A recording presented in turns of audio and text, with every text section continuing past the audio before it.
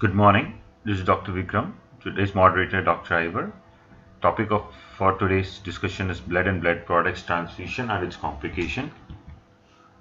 Coming to the topic, the types of blood products that we use in hospitals usually are the most common are packed RBCs, then followed by whole blood, platelet concentrate, fresh frozen plasma, cryoprecipitates, and plasma derivatives. Coming to whole blood mostly has a better oxygen carrying capacity and used for volume expansion. It's mostly used for acute hemorrhages, mostly traumatic, uh, blood loss of more than 25%. It is usually stored at 4 degrees Celsius to maintain erythrocyte viability. Longer or older the whole blood sample, whole blood sample, 2-3 BPG levels fall, and hence it causes increased O2 affinity to the hemoglobin molecule, and hence lesser the delivery of oxygen and hemoglobin to the tissue. So whole blood is usually used in emergency settings, and preferably a fresh unit of whole blood is transfused for better understanding.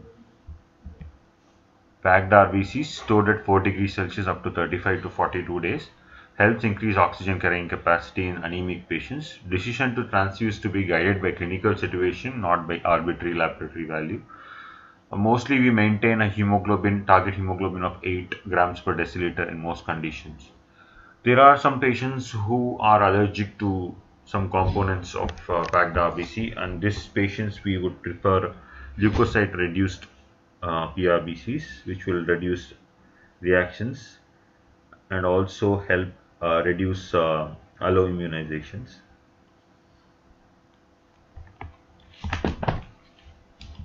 Platelet concentrates, thrombocytopenia is the risk, which is a risk factor for hemorrhage. Hence, in these conditions, we use platelet concentrate, but not for all patients. There are some indications. Platelet concentrates are stored up to 5 to 7 days at 20 to 24 degrees Celsius, which should be in a permanent motion. Threshold for prophylactic transfusion is 10,000 unit microliter per microliter. Up to 5,000 per microliter prevents spontaneous bleeding. Usually, and 50,000 per microliter for elective procedures. Usually transfused as pools, 4 to 6 random donor platelet concentrate, or if it is a single donor one, we can go for a single or a double, only 2 units, which will be more effective.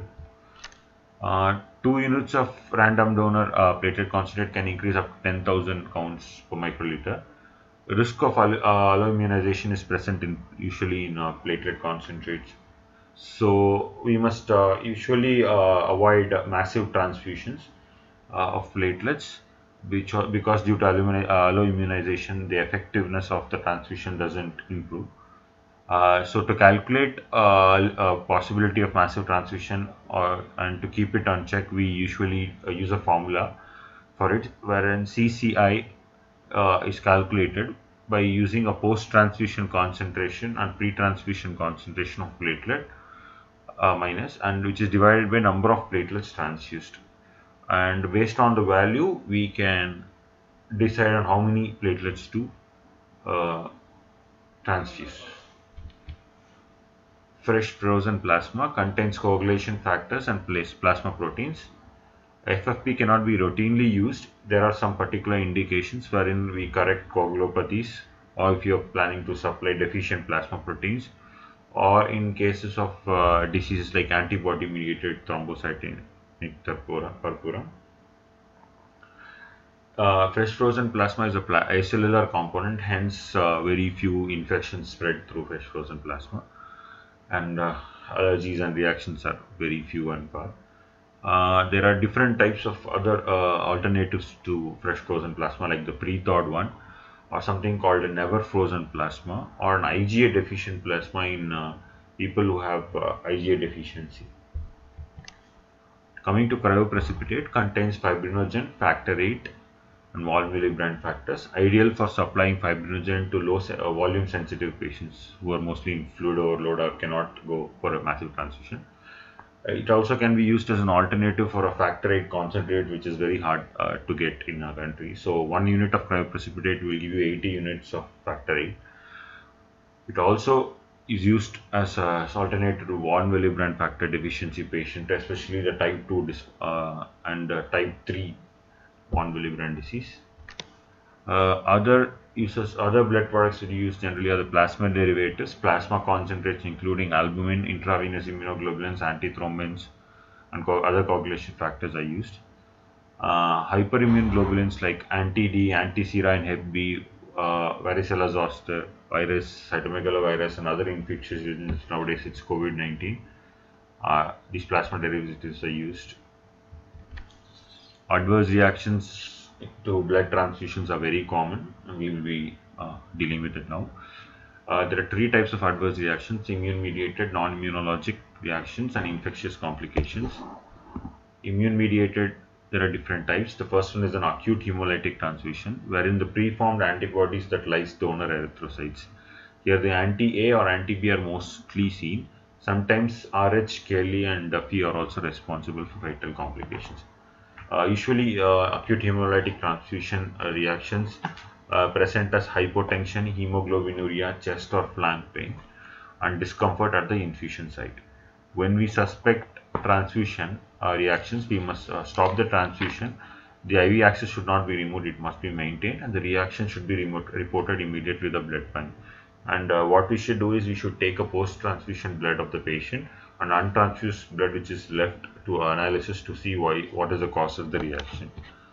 So the investigation that will aid us in seeing the amount of damage caused through this reaction is serum haptoglobin, LDH, and indirect bilirubin to see the complications of the lyse.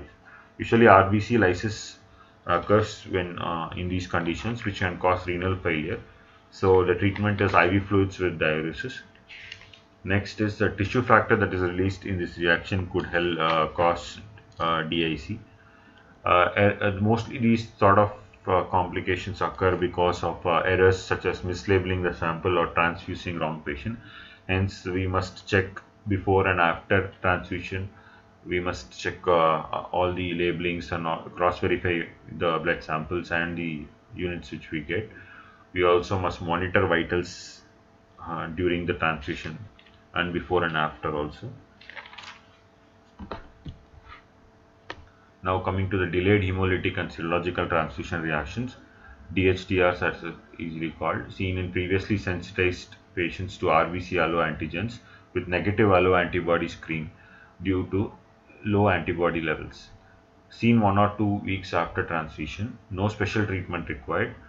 There is something called delayed serological transfusion reaction that is similar to delayed hemolytic transfusion reaction, just that the DAT is increased in both, but the RBC clearance is decreased in DSTA. There is one more called febrile non-hemolytic transfusion reaction. It is the most common reactions associated with transfusion. Chills and rigor with rise in temperature greater than 1 degree Celsius is most commonly seen in such episodes. So this happens due to antibodies that are directed to donor leukocyte and HLA antigen. So to prevent it, we may use leukocyte-reduced blood products. Cytokines and chemokines in platelet components are also causative factors for this febrile non-hemolytic transfusion reaction. Allergic reactions caused by protein in blood components. Mild reaction treated by stopping transfusion and treating symptomatically. Transfusion to be completed once the signs resolve. No need to discard the blood product.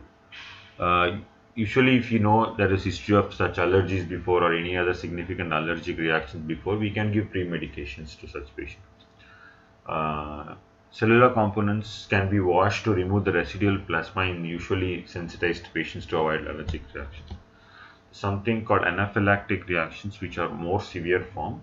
Even few ml of blood product can cause anaphylactic reactions. Symptoms mostly range from difficulty breathing, coughing, nausea, vomiting, hypotension, bronchospasm, loss of consciousness, respiratory arrest, and shock. So immediately we have to stop transfusion, maintain vascular access, administer epinephrine. Sometimes glucocorticoids also may be required. To avoid such anaphylactic reactions, we can go for IgA deficient plasmas and washed blood components. Next is a very dreadful disease called graft versus host disease. GVHD is a complication in usually people who have undergone allogenic stem cell transplantation, where the lymphocytes attack these the host, and the host does not have any immunity to fight it. So symptoms or signs will be cutaneous eruptions, diarrhea, and liver function abnormalities. In addition to these, some patients will also have classical marrow aplasia and pancytopenia. So usually graft versus host disease is with transfusion associated is highly resistant to treatment of immunosuppressant therapies. The clinical manifestation usually after 8 to 10 days of transfusion, death occurs within 3 to 4 weeks. It can be prevented by radiation of cellular component, minimum of 2500 gauge. At risk are fetus with intrauterine transfusions who require intrauterine transfusions, selected immunocompetent patients and immunocompromised recipients of donor units with blood relatives, and recipients who undergone marrow transplant. So it is advised that you avoid transfusion donors who or blood relatives and who have already undergone marrow transplantation because they are at high risk of graft versus host disease. Transfusion related lung injury, which is very common transfusion lung injury and the most common cause of fatalities in transfusion patients. Symptoms range from hypoxia, signs of non-cardiogenic pulmonary edema which develop during or within 6 hours of transfusion. Treatment is supportive and most require without sequelae, mostly due to transfusion of donor plasma that contains high titer of anti-HLA class 2 antibodies recipient leukocytes. So here you can confirm your diagnosis by testing the anti-HLA antibodies in the donor's plasma. Most commonly seen in multiparous women. Risk factor includes smoking, chronic alcohol use, shock, liver surgery patient usually transplant, post-transplant, mechanical ventilation more than 30% oxygen requirement, positive fluid balance patients. Post-transfusion purpura presents 7 to 10 days post-platelet transfusion, mostly seen in women. It is a delayed thrombocytopenia due to production of antibodies from both donor and recipient platelets. Additional transfusion only can worsen, so hence to be avoided. Treatments are mostly IV immunoglobulin that neutralize antibodies or plasmapheresis which can remove the antibodies. Next thing is alloimmunization, wherein the recipient becomes alloimmunized to cellular blood components and plasma proteins. Usually seen in women of childbearing age and who end up with hemolytic disease of newborn. Leukocyte reduced cellular components as well as limiting antigen exposure by judicious use of transfusion can prevent. So there is the next set, which are non-immunogenic reactions, which are fluid overload, hypothermia, electrolyte toxicity, ion overload, hypotensive reactions, and immunomodulations. Fluid overload, generally blood components are excellent volume expanders, and when you transfuse quickly in patients, we can cause transfusion associated circulatory overload, that's called TACO. These patients will have dyspnea with O2 saturation less than 90% at room. They may also have bilateral infiltrates on chest X-ray and also will have other complications like breathlessness, may require ventilation, oxygen support. We can confirm this diagnosis by doing BNP, brain natriuretic peptide. So usually elevated. These patients may require monitoring of rate and volume during transfusion, and may require diuretics to minimize this problem. Next comes hypothermia. Usually refrigerated blood components are kept at 4 degrees Celsius, sometimes frozen at -18. So when we rapidly use them without warming to the room temperature, patient may have hypothermia and end up with chills and fever and other complications. And sometimes dysthymia can also result exposing a sinoatrial node to cold fluid. Use of inline warmer can prevent complications. Next, coming to electrolyte toxicity, RBC leakage during storage increases the concentration of potassium in the unit. Neonates and patients in renal failure are at risk of hyperkalemia. So preventive measures such as using fresh or washed RBCs are wanted to neonatal transfusions because of complications can be fatal. Citrate, most commonly used in anticoagulate blood components, chelates calcium and thereby inhibits the coagulation cascade. So hypocalcemia manifested by circumoral numbness, tingling sensation of fingers and toes may result from multiple transfusions. Because citrate quickly metabolizes to bicarbonate and calcium infusion is seldom required in this setting. If calcium or any other intravenous infusion is necessary, it must be given through a separate line, not through the same line where blood transfusion is made. Next comes iron overload, which is very common in massive transfusions are common in patients of thalassemia and other inborn errors of during birth. Each unit of RBC usually contains 200 to 250 milligram of iron. The signs and symptoms of iron overload affecting endocrine, hepatic, and cardiac function are common if you transfuse more than 100 units of RBCs in your lifetime. Then preventing such complications are alternative therapies like erythropoietin or judicious transfusion and avoiding unnecessary transfusions. You can use even chelating agents such as deferoxamine or deferox. But the response to these drugs are very suboptimal. Next, hypotensive reactions. Transient hypotension is very common during transfusion. It is due to the angiotensin converting enzyme uh, tablets or drugs which people take. They are more at risk. Since blood products contain bradykinin that is normally degraded by ACE, patient on ACE inhibitors may have increased bradykinin levels that cause hypotension. So definitely we should ask any patients who need transfusion that if they are on ACE inhibitors. But not much intervention is required. It runs normally. Immunomodulation. Transfusion of allogenic blood is immunosuppressive. So multiple transfusions, renal transplant patients are less likely to reject the graft. Transfusion may result in poorer outcomes in cancer patients and increase the risk of infections. Transfusion related immunomodulation is thought to be mediated by transfused leukocytes. Leukocyte depleted cellular products may cause less immunosuppression, though controlled data are unlikely to show such stuff. Infectious complications that we commonly see are hepatitis C. In viral complications are hepatitis C, HIV type 1 in particular, hepatitis B. These are all common. And other hepatitis virus like A, which is rarely transmitted, E is also seen. Cytomegalovirus is also seen, and it is very ubiquitous virus. More than 50% of blood transfusion, PRBC transfusions or platelet components are viral infections are mostly cytomegalovirus. Next comes HTLV virus type 1. It's also seen in implicated in viral infection secondary to blood transfusion. Parvovirus B19 is also commonly seen. It's usually seen in erythroid precursors and inhibits erythrocyte production and maturation. So you get most pure red cell aplasia in patient post transfusion. You have to think about fetus who are seronegative women are at risk of developing hydrops from this virus. Next, bacterial infections are not very common. Usually nowadays, due to poor techniques, also it can increase. Most common infections that we see in bacterial infections are the gram-negative ones like Yersinia, Pseudomonas, Serratia, Acinetobacter, Escherichia species, which are more common in PRBC transfusion, and coagulase negative staph is seen in platelet counts. Other infectious agents that we usually see during transfusions are malaria, babesiosis, Chagas disease, dengue virus, Zika virus, CJD, yellow fever, and even now COVID also is one of them.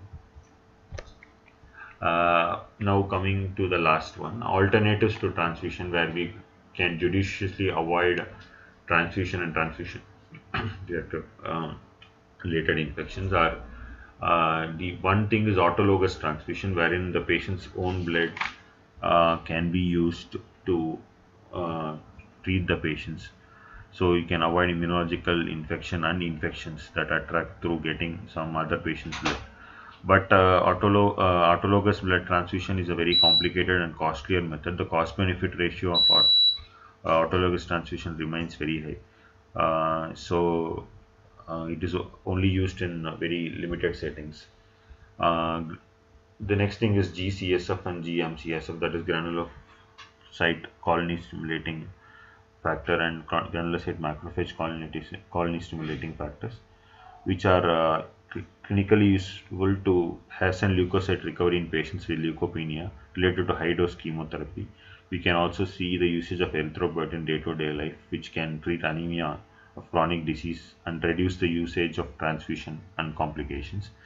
Nowadays, we also use gene therapy to patients who are having sickle cell disease or major thalassemias, which also will dramatically reduce the transfusion and its complication. New studies going and are being done on stem cell derived blood cells such as RBC and platelet, which will maybe in future become a suitable alternative to very rare blood donors like the Bombay blood group. Lastly, the optimizing of use of blood products through patient blood management and programs can improve the therapeutic index of transfusion medicine. So judiciously use blood transfusion, blood product transfusion, and avoid complications. Thank you.